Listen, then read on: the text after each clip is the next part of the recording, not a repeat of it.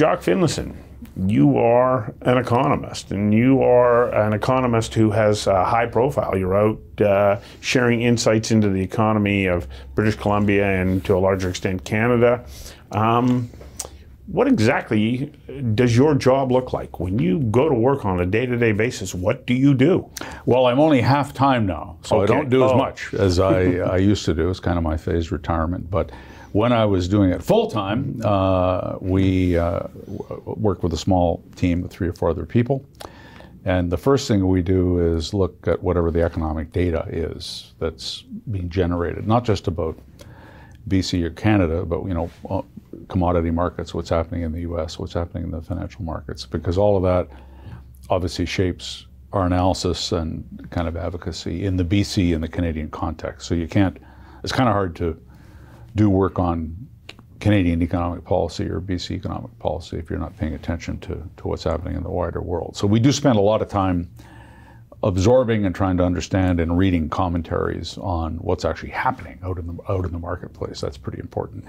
The second thing we do is what I spend a lot of time on is consuming the reports and analysis of think tanks, investment banks, independent academic economists, those who write on sort of contemporary affairs, because those people are all smarter than we are generally, and they're working every day on doing the particular job they have. And we find that a lot of that work done by the C.D. Howe Institute, the Brookings Institution, the Fraser Institute, the American Enterprise Institute, and all kinds of others is very helpful in the work we do, especially when they're writing on public policy issues, which is sort of the stock and trade of what we spend our time on. So we spend a fair amount of time looking at data and looking at research and reports produced by other organizations. Do you have to be selective about which of these think tanks? Because there are quite a wide range and different perspectives.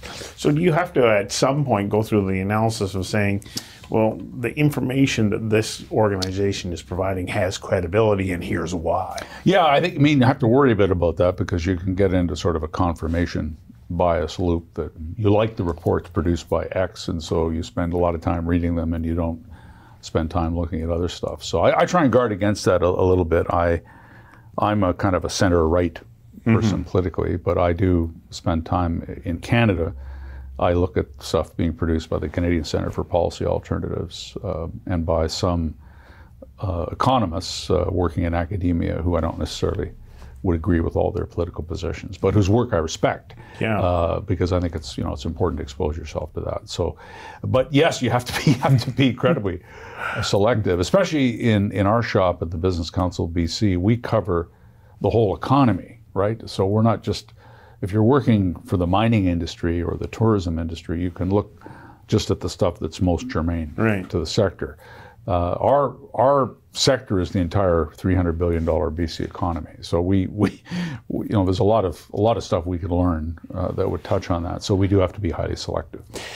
So you also, I imagine, have to spend a considerable amount of time putting together your own reports. So writing must be a big part of your job. Writing and editing. I mean, I've got a team, or they don't report to me any longer, but they did for a couple of decades. So yeah, we have a team of people that work kind of collaboratively. A lot of our stuff is co-authored.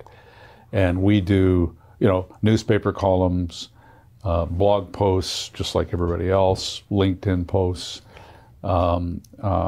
budget submissions, commentaries on things that are relevant to the business community here, reports to our own members, analytical papers. One of my colleagues, David Williams, who's been on Conversations That Matter, he published a peer-reviewed academic article a couple of years ago that looked at productivity in relation to real wages and asked, is there kind of a connection? The good news is there is quite a tight connection. So we produce a lot of different kinds of output. Occasionally we ask ourselves who's reading it and kind of try and convince ourselves that it matters that we're doing it. But yeah, we produce a lot of written output, and I have a big role in that, and also in the editing of what my colleagues produce. Well, that leads to what I think must be another element of your job, is that you got to get out there and communicate this. And so you must do that in a wide variety of ways. How do you get that message out? Well, I mean, we do a lot of presentations, like think you've seen some of the PowerPoint. I'm like a special needs child. I need PowerPoint to stand up in front of an audience. Without it, I'm completely ineffective. So we do a lot of economic-related presentations to government audiences, to business audiences. Anybody who will really hear from us, we're prepared to do that. So we do, between myself and my colleagues, we do over 100 of those a year, probably. So that's one, and those are typically private. There's no media present. It could be a company meeting or a private a Surrey Board of Trade or whatever the case may be, meeting with government officials, government caucuses, and so on. Then we do external communication, so that's your business. So that's basically both earned media, but also we put our own material out in the form of newspaper columns in particular. One of the challenges we've got is the newspaper industry is struggling, and that's a polite word for it. And so the mechanisms we use to communicate our stuff into the wider world are kind of shifting. So we've had to go to the social media. I'm not personally. I don't tweet, and in fact, my colleagues don't tweet either. But some of them are on Facebook and Instagram. We're all on LinkedIn, and the organization that we work for has its own LinkedIn account, obviously, and tweets and Facebooks and all the rest of it. So I think we're struggling, to be candid, still to make the transition from traditional kind of print and broadcast media into this social media world, and it's not easy. It's a noisy and crowded space, as you know. So it's an interesting and complex job that requires a wealth of knowledge and experience. I'm sure that when you went to university, you didn't envision the job that you have now. No. What was it that you entered university to study? Well, my main goal was, I grew up in a small town, and my family was in the retail furniture business, and that wasn't what I wanted to do. So part of my goal of going to university was to make sure I didn't end up falling in that trajectory. And then I liked economics and political science and disciplines like that when I was in school. But I didn't know what I was going to do. I didn't have any kind of grand plan. I went to grad school, and then in the 1981-82 recession, which you may remember was a doozer, I decided to leave grad school and see if I was at Queen's University at the time. And I started nosing around to see if I could get a job doing some kind of public policy stuff, because that's what I was interested in. And lo and behold, despite the bad economy, I just was kind of lucky. I managed to have a couple of offers. And so I took advantage of that. I ended up moving to Ottawa, working for a business organization. And I like the interface between business and the state, if you will. I just find that kind of intellectually fascinating. So that's really what I've spent most of my career working on. So, and I gravitated more to economics and away from what I would call kind of policy analysis over time. But I started off not really working as an economist, more as a policy kind of analyst. Wow. And then I picked up the economics. I had some in school, but I picked more of it up later. How long were you there? I was in Ottawa for 4 years. Then I went to grad school in the U.S. for 2, and then I came back. To study what? What were you? A business. I went to business school, but I did a lot of economics courses. And then I came back and worked in the consulting business for a while. Then I went back into the industry association world, and that's how I got offered a job out in Vancouver. My wife and I are both from BC. We never had the slightest expectation that we would return to BC. My wife was educated in Toronto, and she was working in Toronto for a period of time. But suddenly this job offer materialized to return to BC. So the one that you're about to exit now. Yeah, and I'll never forget, we flew out on a Canadian Airlines flight, no longer with us, yeah. In January, early January in 1994, and we flew out of a horrific snowstorm in Toronto and landed into sunshine at 12 degrees Celsius in Vancouver. And as we were getting the bags, my wife said, "I hope you like this offer, because this is where we want to come." And so that's kind of where it started. And your progression through BCBC, which is the organization that you've been with. What position did you start in, and then how has that changed over time as it's the landscape changes? Yeah. So when I joined, they didn't have I was sort of like in charge of the policy shop. It was just me, and over time we added more people to work more on economic issues. We have somebody who works on environment. I mean, that's become a big part of what we do. Environmental policy, energy policy. We've had people work on labor issues, labor legislation. We have more people working on economics. So we've built up, it's still a very small shop, but I was able to kind of build a team of 3 or 4 professionals incrementally over quite a long period. It's not a big organization. And but I think we feel we've done high quality work. And the other thing is, in our organization, you get to meet the business leaders who are running these companies on all the different sectors of the economy. So that's a real, which most sort of academic people don't get that experience if you're in the ivory tower world.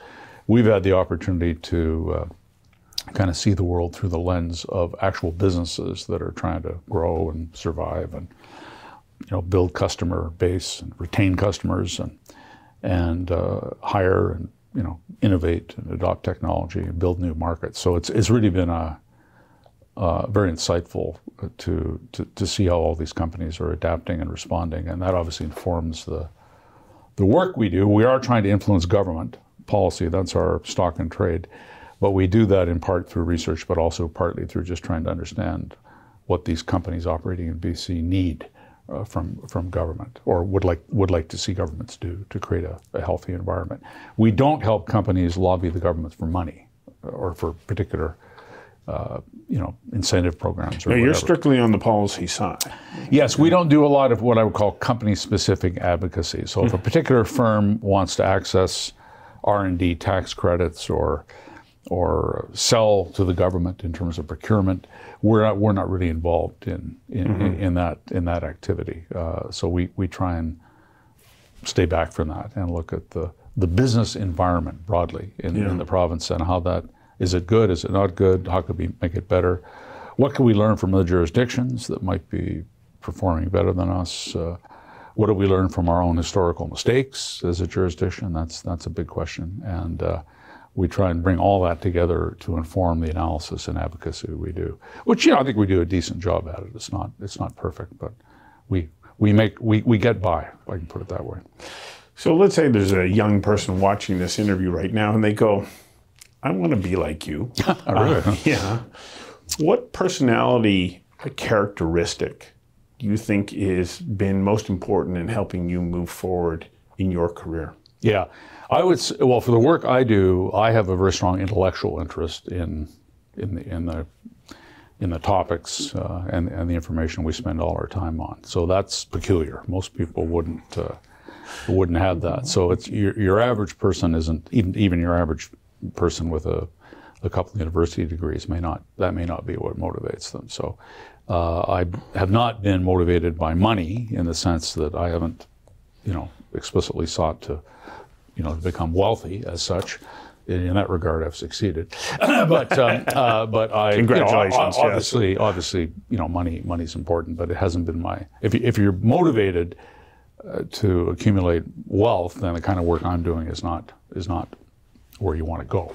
You're better off to be an entrepreneur or investment banker or a tax lawyer or something like that. So it's been, and we attract into the organization and other similar organizations, you attract people who tend to be very similar in that regard. So curiosity. Yes. Yeah, and learning. One thing about our shop is it's provided a great platform for continuing to learn new things and deepen your understanding. The risk we face is, and I think a lot of, especially in the social media age, is doubling down on what you already believe and just doing that every single day and not paying attention to conflicting information or voices that may not agree with your, what we call in economics, your priors, your kind of existing beliefs. So I think it's quite a struggle to find the time to expose yourself to writers and thinkers and researchers who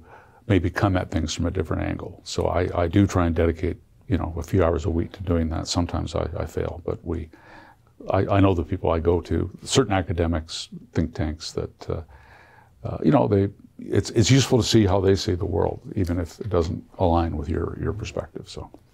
Well, I appreciate the work you do, and thanks for giving us a little bit of an insight into your career and your day-to-day job. Thank you.